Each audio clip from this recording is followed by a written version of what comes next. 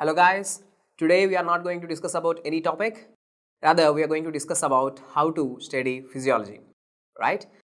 First question is, why to study physiology? Okay, have you ever wondered why your medical school, in first year is going to start with physiology? See, physiology weightage, when we are talking about the weightage in competitive exams, physiology weightage is not going to be super high, But why we are going to start with physiology and why to study physiology in first place? Because, let's put it this way, when you are building a house, or apartment, what is the most important thing? You are going to start with the foundation. If the foundation is good, then the building is going to last for longer time. Even with calamities and with like earthquakes, the building is going to resist and stand strong. In the same way, the physiology is going to be the foundation for your entire medical career. If you understand physiology, it will be easy for you to understand the pathological process. First, you have to know the physiological process. If there is any problem to that physiological process, that's what is going to cause the pathology. So, understanding physiology is critical for understanding pathology. Once you understand the problem, the pathology, then you know how to treat it. That is pharmacology. If you combine physio, patho and pharma, the normal process and the abnormal process and the treatment, that's what is the medicine, internal medicine. So, physiology is of utmost importance. If your foundation is good, then your understanding of pathology, your understanding of the treatment protocols are going to be easy. Without having a proper understanding of physiology, it will be very hard for you to understand the other subjects. So, physiology is your foundation, it is your basics. So, that's why physiology is important, and that's the reason why your medical school is also going to teach you first physiology in your first year of MBBS. Later, sir, we have understood the importance of physiology. From where we have to study the physiology? Now we know why physiology is important. Now, from where we have to study physiology, sir? See, here I am going to classify the books into two parts. That's the textbooks and review books. There are two types of books. Textbooks and review books are the guidebooks. See, textbooks will give you in detail explanation about every damn process, about every physiological process, about every step. Textbooks are going to give you that idea. Proper explanation is going to be there.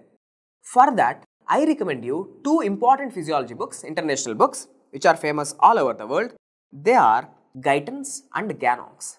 Both of them are good, no doubt. Guyton is going to have more in detail explanation when compared to Gannon's. Gannon's is going to be straightforward. Certain places, straightforward things are enough. If you're having a little bit proper knowledge, you can go with the Gannon. Direct straightforward points are going to be there. If you like to know in detail things, everything in detail, receptor level, pinpoint level, then you can go with the Guyton. Both of them are good books. But the point is, it takes a lot of time to go through these textbooks. In first year, it's okay. In first year, you are having a lot of time, 5 years is there. So, in first year, you are not having any stress. So, you can directly go through these textbooks, no doubt. But when you are approaching your exams, there is no time to go through the entire textbook. Then I recommend you to go through the high-yielding books, high-yielding topics, which are brought together into one single area by review books. So, one such review book, is this board review series, BRS Physiology book by Linda S. Costanzo. See, this book is not going to be a bulkier, it's going to be concise when compared to Guyton and Gannon. So, it will give you the information mainly useful for the exam. So, how the questions are going to be asked in the exam.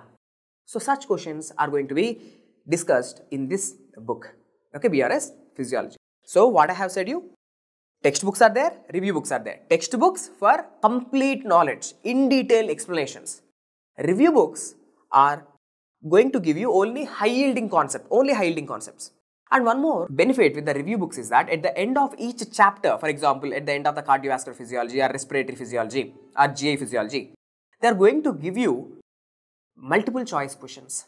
So if you go through a review book, you know how the questions are going to be asked in the exam.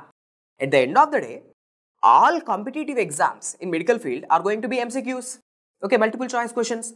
So you will get an idea how the questions are going to be asked.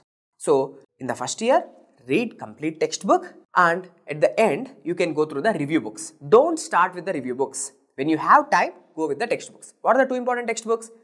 Guyton and Gannon's Physiology. Done. Next, sir, okay, we are going through the book.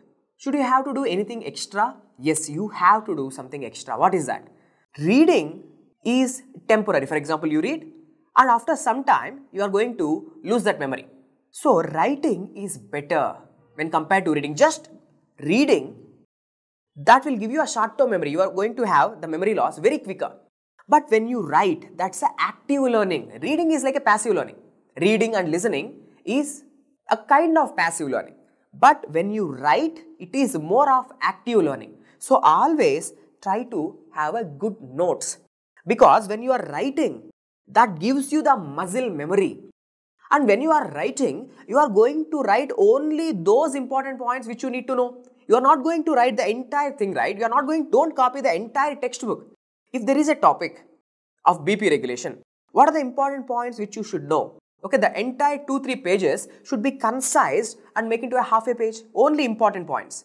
So that when you want to go through the topic again, so when you go through your own notes, it will be very easy for you. Okay, it will be very easy for you because it is you who have written that notes. You are going to recall those points very easily. So always have a good notes for effective learning. And make that notes in such a way, at the end of each chapter, please leave 2 or 3 pages, okay, or whatever the page, like how many pages you like, you just try to leave some pages, blank pages, because we are continuously learning, okay, we are continuously learning.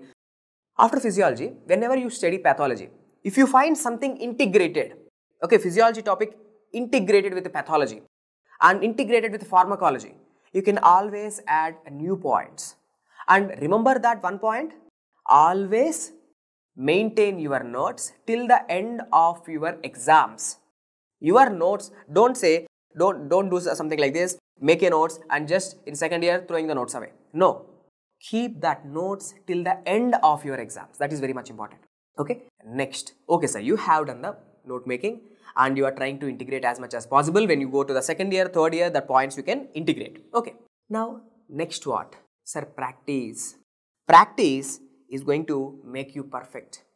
You have learned from the textbooks, you have gone through the review books, and you have your own notes for the concise points, high yielding points. Now what?